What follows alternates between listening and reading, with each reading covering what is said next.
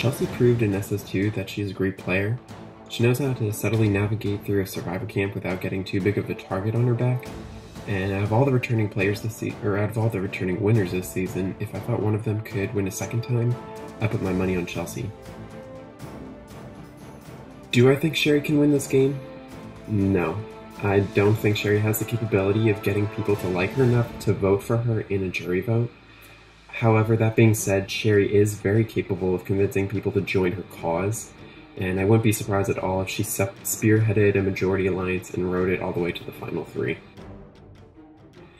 Pete has one distinct advantage over the other players this season, and that is the fact that he doesn't have a big reputation or target on his back. Pete competed back in SS1 and SS2, but he has managed to stay out of the limelight, and I think if he plays his cards right, he can sit back while the other big players kill each other off, and he could easily waltz to the end like he did in SS1. Natalie is fairly new to Swimmer Survivor, however, she made a name for herself in SS5. She was at the center of a lot of drama, but I think she's learned from those mistakes in SS5, and I wouldn't be surprised at all to see a whole new side of Natalie this season. I think there are two possibilities for Ian this season. One, he'll either make it very far in the game, or two, he'll be out pre-merge. Ian just naturally makes some people not like him, so he needs to tap into his SS3 gameplay and find a way to survive receiving votes, because I think if he does go to Redemption Island, I don't think he has the physical ability to survive and return to the game. Malcolm is a player who is often overlooked in camps, which is very beneficial to his own game. Malcolm naturally is a very likable player, perhaps one of the most likable players in SS history. If he can find a way to make it to the end, I don't think he'd have any problem convincing a jury to vote for him to win. His problem is trying to find someone who will help him get to the end. Abby Maria played a near flawless game in SS4. She's a triple threat in the game, and her competitors back in SS4 overlooked her until it was too late. Unfortunately for her, I don't think her competitors are going to overlook her this season. She might have had the ability to handedly win SS4, but I don't know how she'll fare against an all-star cast. Brett has one of the best track records in SS. I mean, he won the game before, and yet I think for this season he'll still fare better than most people. And that's because he's been quite detached in the community lately. He hasn't gotten bogged down in petty drama like lots of other people, so if the camp splits into a bitter war, which I think it will, I think Brett has the potential to walk in the middle and possibly make his way to the end again. RC played a really great game in SS1, but then she turned around and flopped in SS2, so it's hard for me to say how she'll do in SS6, because I really don't know. I think she has the potential to go far, but if she doesn't load herself in with the right alliance, I could see her leaving early as well. I think the only thing Tyson has going for him this season is that there are bigger fish to fry than himself. However, he has the unusual knack of getting fired up and saying things that piss people off, so I wouldn't be surprised if he got targeted early on. So I think it's crucial for Tyson this season to hold his tongue, because if he doesn't, he's a goner. I think Sugar is probably one of the biggest question marks this season. She did a really good job navigating herself to the final two in SS2, and she proved to be a cut-through player. I just think that Sugar really needs to do what she did at the final four in SS2 and not be afraid to make a big move. If she plays the game smart, but also makes big moves like she did before, I won't be surprised to see her go far again.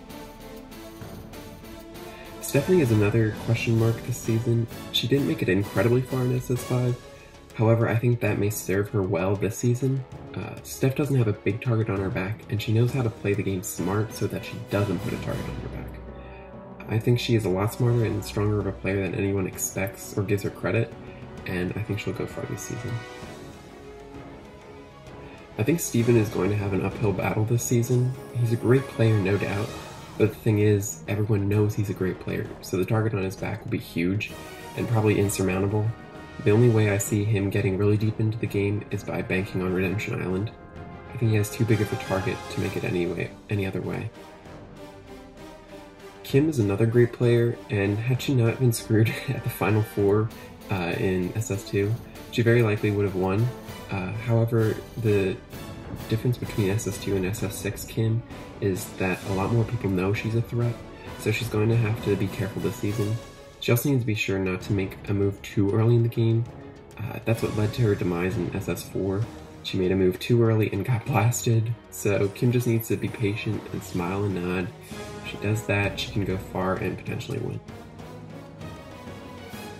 Jervis is known for his incredibly long confessionals from SS5, and although he is a nice guy, I don't think people perceive him as like a legit player. So I think if he has any shot at winning this season, he has to prove to people that he is truly a strategic player. If he doesn't make a move, people won't respect his game at the end, and he won't win. Russell is obviously a strong player, but the thing is, everyone knows his tricks and how he approaches the game. He has a huge target heading into this season, and it's going to be extremely difficult for him to lose that target. I don't think even sitting back and remaining detached will rid him of this target. I think he has to go in balls to the walls this season, and even then, I don't think he'll make it to the top. I think if the players this season were smart, they would be very wary of Matt.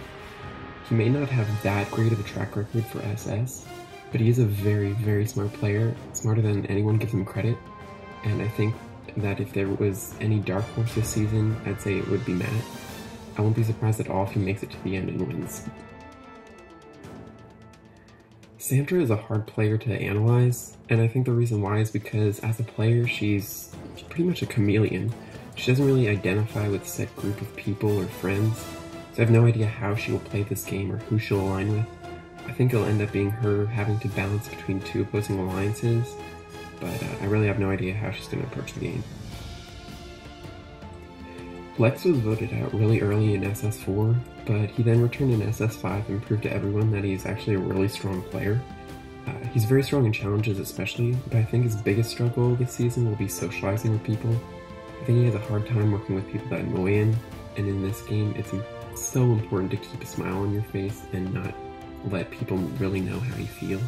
So that will be Lex's challenge, being able to work and deal with people he doesn't like.